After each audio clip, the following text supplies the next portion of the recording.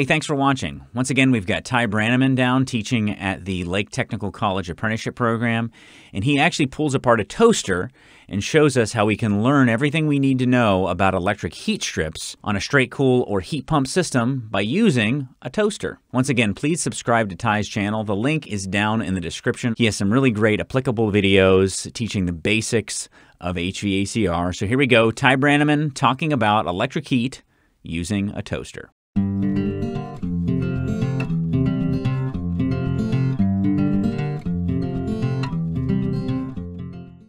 Do we have any other kind of components that we use, sorry, just sit by here, that convert electrical energy into heat energy? What do we have right here? Does anybody know what this is? A toaster. It's a toaster, but really it's simply just a heat conversion or energy conversion device. It converts electrical energy, watts, into heat energy, BTUs. All right, so we can check the same thing again, and let's see what our energy usage is going to be. You guys ready? I'm going to turn this one on because it's not OSHA approved. All right, so let me do the controls on this one. All right, so if we check,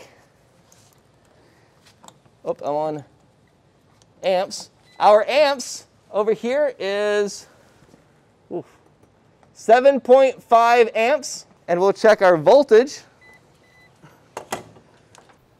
How many volts we got? 115. 115 volts. How many watts does that come out to? 862.5. 862.5 watts of electrical power. This is nothing more than an energy conversion device. But here's what's really cool about this toaster. There's a lot of HVAC parts. Let's unplug it so I can explain it. All right, so here we have our contactor. When we press this lever down on this side, it moves a lever on the other side. And this lever moves these little plastic terminals. So when I push this down, notice how this plastic terminal is going to be moving? See how it pushed this down? And these terminals now closed. They touched. There's two different terminals. What would you call that? A switch. It is a switch. 100% a switch. What else? Your contactor. What? Your contactor. A contactor. Yes, a contactor. It made contact. It's essentially a contactor. It doesn't have an electromagnet coil on it, but it's still a contactor. That's your switch. It breaks both lines, line 1 and neutral, or line 2, depending on how you want to word it, right? Does that make sense? So now we've connected our electrical power into our resistive heat elements. But here's what else is cool. We have another HVAC component. You ever see on the top of the toaster, it says one slice? If you're only going to put one slice in, it says specifically to put it on this one side. In this case, it's going to be on this side. If we look inside of here, you see that metal strip at the bottom, down that one side, towards the bottom? There's a metal strip. My finger's pointing towards it. You see it? Let me see it. None of the other lines have it, but that one, right, it's on the opposite side of my finger. You see it? Yeah. You see it? Mm-hmm. Bimetal. You see that? It is a bimetal, yes. It's not a high metal, it's a bimetal. And that bimetal is made of two different electrical components, two different metals. And when they heat it up, it's going to cause it to warp. Right? It's going to warp. Do we use bimetals in anything HVAC? Yes. Give me an example. The something disk something. I forgot. Snap disk. Yes, the snap disk. That is a bimetal. Also, the older thermostats had bimetal inside that would move with temperature. The older gas furnaces had bimetal. Our roll-out switches use bimetal. Lots of things use bimetal. And right here inside of here, we have a little piece of bimetal. And at the very, very bottom, there's a little rod. And I'm touching that rod right now. Yes, there's that rod. See that rod right in the very bottom? I'm wiggling it. That bimetal is connected to that rod right there. This is beautiful. This is so cool. So on this side, we have this little dial right here.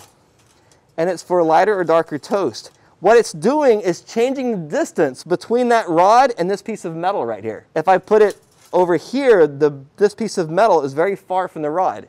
If I move it over here close, that piece of metal is very close to that rod. So if I move it close, this heats up just a little bit of movement causes that rod to touch here. If I move it very far away, the bimetal has to warp a whole lot before it touches this piece of metal here. Definitely just learned something. That's awesome. Yeah. But what does that metal go to? It's essentially a timer based on temperature. Yes, exactly right. But if there was never any heat, would there ever be would the timer ever work? No, you'd sit there all day long. So what happens is, when it warps enough, it touches this piece of metal. What is this piece of metal connected to? A coil. A coil, also known as? Electromagnet. Electromagnet. It's an electromagnet. So when it warps enough, it touches this electromagnet. Guess what this electromagnet pulls in right here? This little piece of metal. Do the honors. Grab that little piece of metal with your finger and just pull it back. Isn't that awesome? It's HVAC. There's so much HVAC components in this little piece of equipment. So we pull this down. It closes our contacts. We have energy, a full circuit, a resistive heat element, so it's getting hot. Our bimetal starts to warp. When our bimetal warps enough, it energizes the electromagnet. The electromagnet pulls a switch, and it disengages the circuit. The spring pushes it back up. It's an HVAC component right here. Pretty cool, right? It is. Now it's converting electrical energy watts into heat energy BTUs. So how do you convert the energy to heat? With a resistive element, nichrome. This one's nichrome. I'm not exactly sure. That's probably just steel. It's I'm not sure. I'm not sure what's inside, but nichrome is typically what we use in residential AC. Nichrome resistive wire. So as electricity flows through that nichrome, it starts getting hot. Yeah, I wonder why you don't get electrocuted while you touch it. It gets hot. So it's only on shock this you. path. So this material here is actually coated in a non-conductive material. So it's this metal is not touching the ground. If it was touching ground, it would be grounded. Right. Anywhere this metal, the heating elements, anywhere is touching metal, it would be grounded. This is one thing we look for a compressor or an electrical heat elements. We look to see if it's grounded. I had a customer, talking about that, I had a customer complaining in the summertime, her electric bill is skyrocket high. She had several people come out to her house. Hey, we've checked it, the AC is running great. The AC is running great. She said, Ty, I've called you, everybody said you're expensive, but they said that you could solve it if nobody else could. So I go out to her house, I check AC, and the AC was working fantastic. It's working great. So I said, okay, let's check the heat. So while the AC is running, I start checking the main power coming in. And one leg, I'm getting a constant, nonstop 15 amps. Wow. What do you think? Heat run. Heat's running. That's exactly right. What happened was it was a two-story house. Upstairs, somebody had dropped the quarter into the ductwork. The quarter rolled around the ductwork and dropped into the furnace. And where you have your electrical heating elements, it was touching one of the heating elements and the metal, and it welded itself in there. So electricity was flowing through the heat elements, through the quarter to the ground, and it was energizing the majority of that heat element. It wasn't enough amps to trip the breaker. It just ran into heat elements. So she had great dehumidification, but the problem was she was running the heater while she was running the AC, and her electric bill was high, and she had to run the AC even more to keep up with it. Wow. So sometimes you got to think outside the box, right? So I checked the amps. I saw, hey, I shouldn't have amperage more. I know that my blower is only pulling about 4 amps, and I'm getting 15, so something else is running. Check the amps on one side of the heater. I had 15 amps. Check the other side. It was 0. So the next thing I do is shut the power off, pull the heater out. There's a quarter. Sometimes a nickel will roll in there. You got to be careful. If you lose your nickel, you can't get your nickel back. Tons of electrical energy. Now let's think a little bit farther.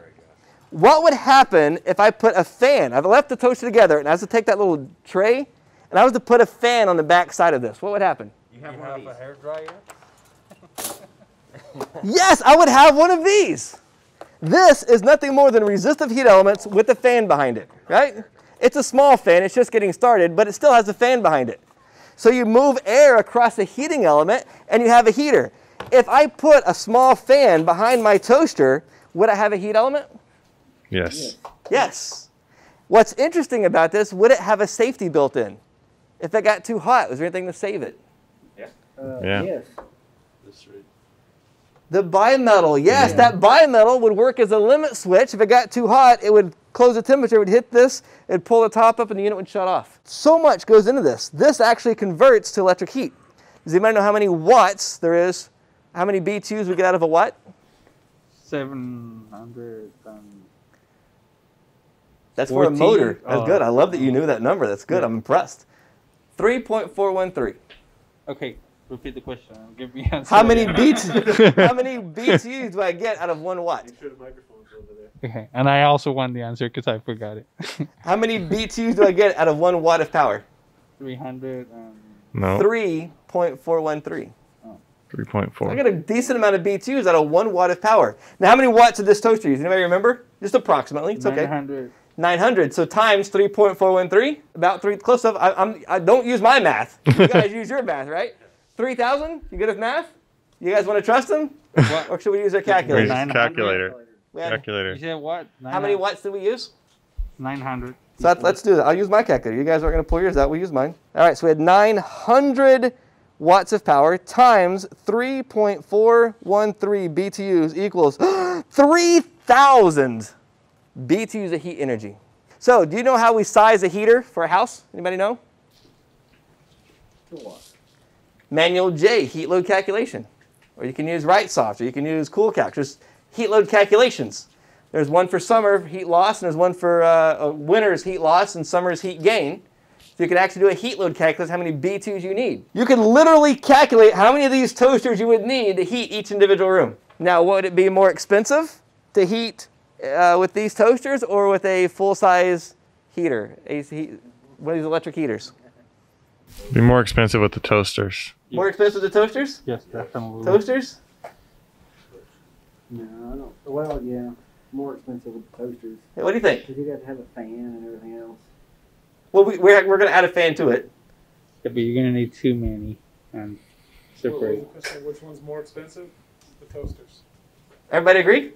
Oh, that's a hard one because do you factor in the cost of the toaster and the cost of the unit? So we're separating it. I love that, though. I love that he's thinking about the cost of it. That's cool. Wait. Separating that just simply to actually use the heat. We have two identical houses.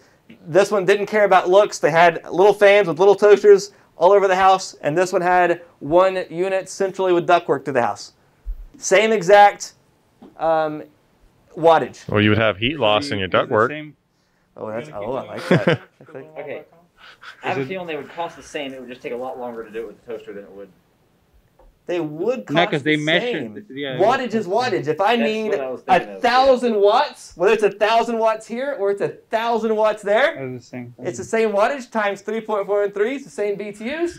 Now, Bert was really cool because he was thinking outside the box.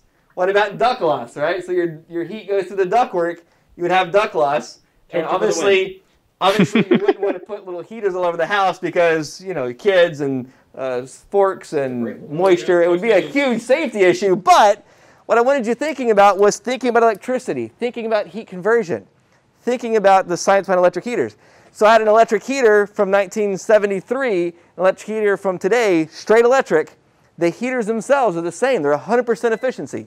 Every watt of power is 3.413 BTUs of heat, whether it's 100 years ago or today. Now, what's different about a unit that's from a straight electric heat unit from, let's say, the 70s to today? Safer. Safer, sure, yes, 100%. Efficiency?